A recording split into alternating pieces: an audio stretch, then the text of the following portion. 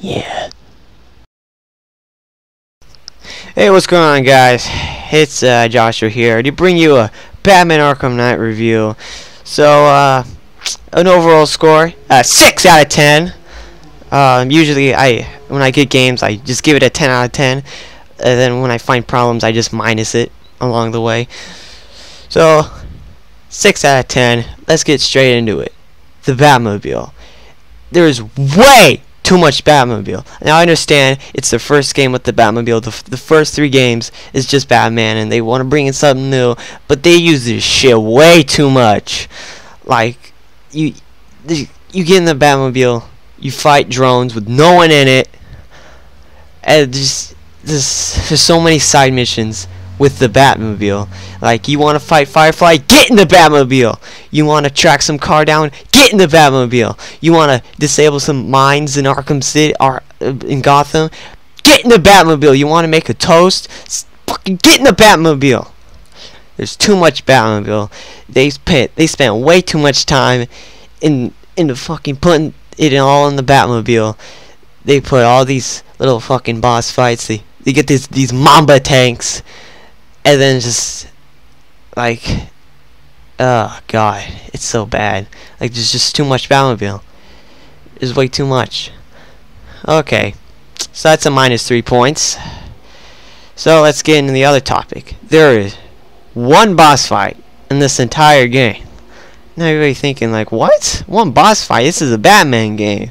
How come there are no games with boss fights? Now, I know I'm being a little nitpicky here with the boss fights, but I don't want to be just bouncing around Arkham City, you know, knocking people out and talking to people and fucking sucking Alfred's ass. I want some boss fights. That's why I like Arkham Origins, because every villain you come across, you get to fight them. You get to fight Bane like 4 times in that game. But in this game, you just get to fight the Riddler. And that's only if you like get all the Riddler trophies. There's no boss fights. You want to fight you want to fight Deathstroke? Get in the Batmobile. You want to fight the #1 villain in the game? Get in the Batmobile. There's way too much Batmobile. There's no boss fights. There's no. The closest you can get to fighting the Arkham Knight is that one where you jump down from the ceiling and you choke him, and Batman says, "Who are you?" And the Arkham Knight goes, "Not yet." And that was the perfect time for a boss fight, but they said, "Nope, no, I'm not giving you a chance to fight with the Arkham Knight. I'm putting you back in that Batmobile, and you are going to kill more. You're going to destroy more drones." It's just, there's no boss fights. It's so stupid. Now, that Alberto Alberto King, whatever, that wasn't no boss fight. Well, I guess it could, but it wasn't, you know, satisfying. That pig, like, there's 2, you know, villains in this game that are just so random. Like, if it's the very last bad Arkham game you're ever gonna make, can you at least, you know, bring back Bane or Zaz or something? And let me get in the DLC here. Alright, now this might take a while. The 3 Batman games, there are no DLC. Now that's fine. Okay? But in this game, there is DLC. There's an expansion pack where you get to fight the Mad Hatter and Killer Croc. Now if you get that expansion pack, there is a little more boss fights. But I'm talking about the game. I'm not buying anything else. No. It's like you want to have more boss fights? Buy. You want to fight Killer Croc? You gotta buy. You gotta buy the DLC. They're just asking for more money. You know, I pre-ordered Batman, and I got the Scarecrow. I got the short but sweet Harley Quinn pack. I got some 3 sweet skins that really make the game different. Now, the Scarecrow Nightmare missions were so disappointing. Well, you know why? Because you're in the Batmobile. Now, in Arkham Asylum, there was a challenge map where you could go in a Scarecrow Nightmare, and it was a challenge. You know, it was a challenge. But in the Arkham Knight, You're in a tank fighting drones. Like, if I wanted to fight drones, I would go to the AR challenge. That's another disappointing thing. Like, once you beat the game, like, I purposely take my time with the game, because like, once you're done with all the missions, like, once you're on that final track of the Riddler, because you know that last one's fucking hard as fuck, but you know, once I beat the game, it's like, what now? You know, that's what's all games. But the thing is, with Arkham City, yeah, and Arkham Origins, there's snipers on rooftops. You can knock them out and then go to some other rooftop and then come back down and then you can fight them again. But with the Arkham Knight, they're all on the ground. You might get lucky and find like 4 people with guns, but that's it. You know, I don't want to go to the AR challenges to do that. No, I want to go in the game itself. Like, if you want to have fun for like you want to have 30 minutes of more fun, you got to buy the Season of Infamy. You can do the Mr. Freeze, the Mad Hatter, the Killer Croc. Like, why isn't that in the game itself? That is so, you know, cheesy. I've never seen a Batman game do that. I don't want no DLC in Batman, no. Alright, so now I want to talk about, you know, just little minor points, just what I want. I just want to tell you what I wanted. I kind of wanted to, you know, go back to Arkham City while in Arkham Knight whenever I wanted. I wanted to go back in Arkham Asylum. Like, I liked how at the end of the game you went back to Arkham Asylum, like you finished it where you started. That's kind of cool, but I want to, you know, go there whenever I want. I want there to be side missions in Arkham City, you know. That'd be cool. And like maybe 1 or 2 small side missions in Arkham Asylum, because that place is like fucking small as fuck. That'd be pretty cool. And so I pre-ordered the game.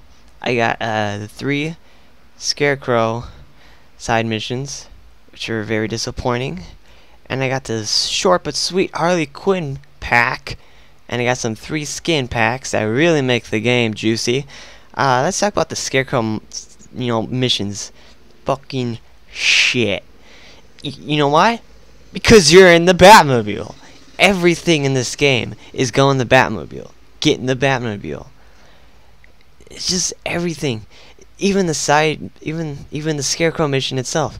You're fighting drones. You know, it's cool, you know, seeing Scarecrow in that nightmarish look and seeing Gotham, like just like the fear cloud gas in the story. That was pretty cool. The story in the game was alright. You know, the graphics were cool.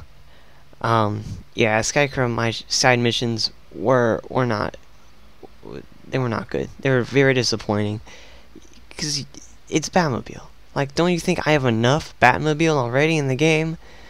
Now, another thing that should have been in the game was snipers.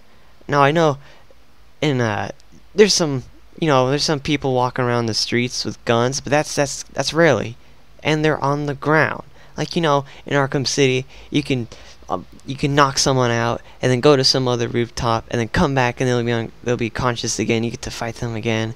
That'd be cool. But the only way you can do that is doing the militia.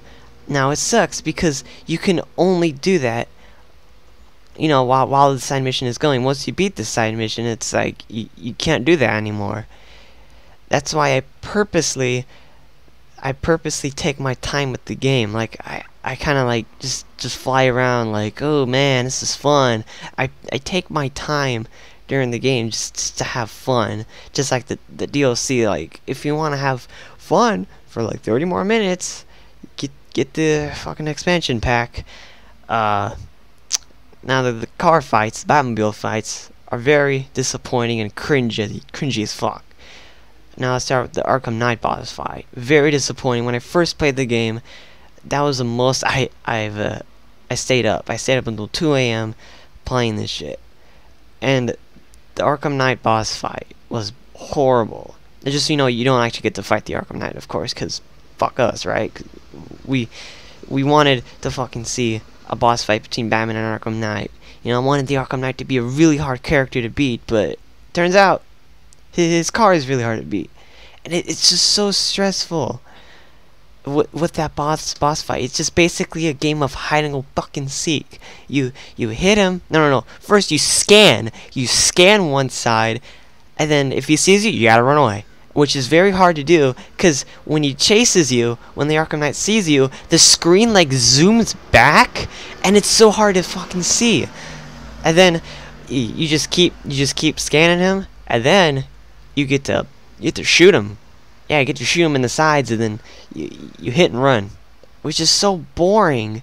Like, you just hit him, and then you run away. And then once you disable the gun that can just rip the Batmobile to shreds, then you can fight him. No. Then you can destroy the tank. But then, keep in mind you're fighting this while you're in the fear gas. Once he comes out of the tank, he's tired for some reason. Like, it was really hard doing that. And then Batman takes him and grapples up, and then like his mind fucks with him or something, and then it turns out it's not the Arkham Knight. Like, what? Why? Joker is just ruining the game. First he fucks you with that pick the real Scarecrow game, and then now he's fucking with you. He's like, you wanna see the fucking Arkham Knight boss fight? Just kidding. Oh, you're not getting no boss fight. Fuck you. Oh god. And then the Riddler. I kind of like the idea in Arkham City about Riddler taking hostages, but he takes Catwoman? What? And then he builds racetracks for him? Now I understand, racetracks would be fun in the game if it was, like challenges. That'd be cool. But Riddler, he makes racetracks? What? I mean, the first couple racetracks are kind of cool, but the very last one, I just cannot fucking beat. I hate the last one. It's so stupid. Because this was one where you have to drive, like, in the side of the fucking, like, building. And you have to, like, maneuver down while you're in the air. And it's just so fucking difficult. Oh, God. So, in conclusion, it's just, there's hardly any boss fights. Way too much Batmobile. There's no fist fights. There's a couple. I do like the new combat with, the big guys with the sharp swords or whatever, and the shield and the stun sticks. Those are kind of cool. And then when people charge at you and the fear takes on, that's kind of cool. I like the combat. Let's talk about the things I like. I like the combat. The graphics, graphics are amazing. You know why? Because it's PS4. The combat is pretty cool. The Scarecrow design is really awesome. Scarecrow is kind of disappointing too. He's not, I don't feel the Scarecrow atmosphere as I did in Arkham Asylum. Like, Arkham Asylum was scary. Like, those Arkham Asylum. Every time you countered a Scarecrow, it was scary. Like, in the morgue, it was scary. But now, you just see the Joker. Like, I understand if you have, some Joker blood in you for some reason, and you might be seeing him sometimes, but I want to see, I want to see Batman's greatest fear. I don't want to see Joker. The fuck? He's dead. Joker has officially been in all 4 Batman games, even in the Origins one. Origins is my favorite. Was my number 1 favorite. My second one is Arkham City. Third is Arkham Asylum, and Arkham Knight is the last. It's very disappointing, especially if it's their last game, Batman Arkham game they're ever gonna make. Can you at least add more side missions and more things to do in the city? I understand. Once you beat everything, now what? That's nothing to avoid. Games can't really avoid that. I understand that, but you get bored way too fast in this game. The only people you're gonna find is on the road, not in the rooftops where you can just fight them. But yeah, this game's alright. I was very excited to play this game. It was very hard, but yeah, this game's alright, but it still gets a 6 out of 10, and fuck the fans.